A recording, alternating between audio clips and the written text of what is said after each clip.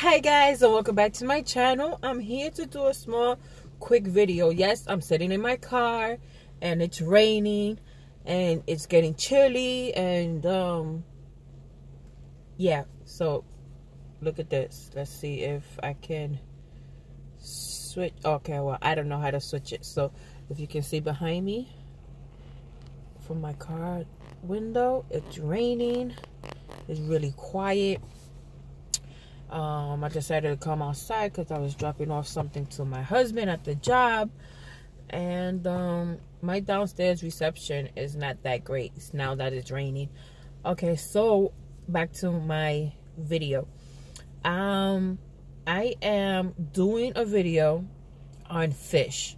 You guys know I made another video about my betta fish. So I was watching a video and her name is, let me see if I find it,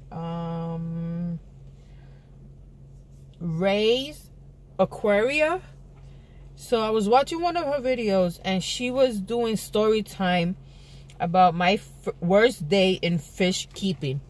Okay, so my worst day in fish keeping, which is probably a lot, but there's one that is kind of funny and it's kind of like so sad. But I went to Bear Mountain with my husband and his friends and some of our, people that we usually hang out with, and his friend goes fishing. So Bear Mountain is basically, is it Bear Mountain?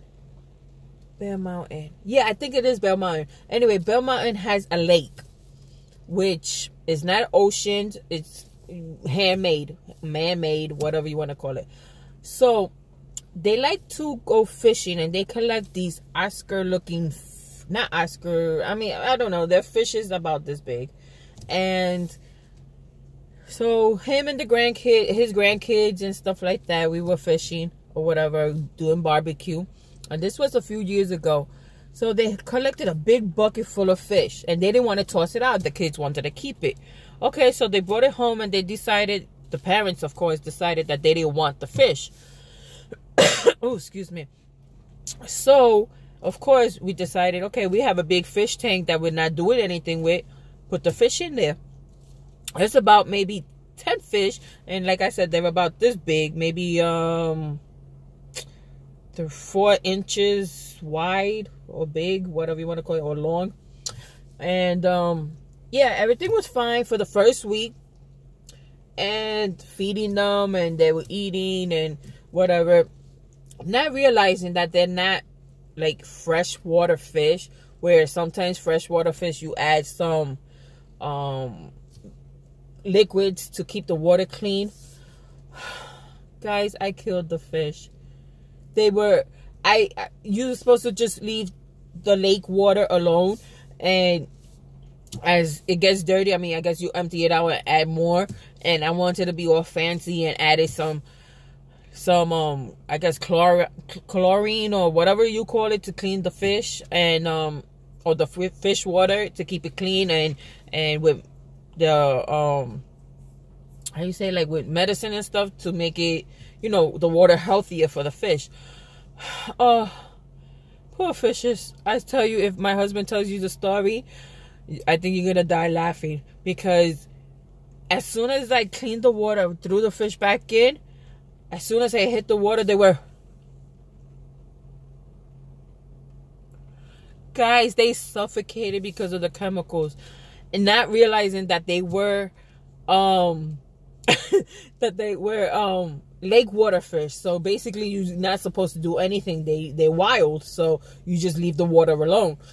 Oh God, I felt so bad. And when my husband came home, he was like he couldn't even believe it. He was like, yeah, I'm that crazy, that dumb to add stuff to the water, not realizing that it's not like a regular fish, that you can put chemicals in it and they'll be all right. Oh, my poor fish. The poor lake fish. I would never forget that day. Oh my God, I killed, I think it was about 8 of them. I'm not sure if it was 8 or 10, but there were a few of them. And one by one, they were all looking like this. They were going. And I'll tell you no lie. Oh my God. But anyway, that is my worst fish keeping story. So okay guys, I hope you enjoyed my little fish story, and I'll see you next time. Bye, and God bless. Have a nice day. Bye.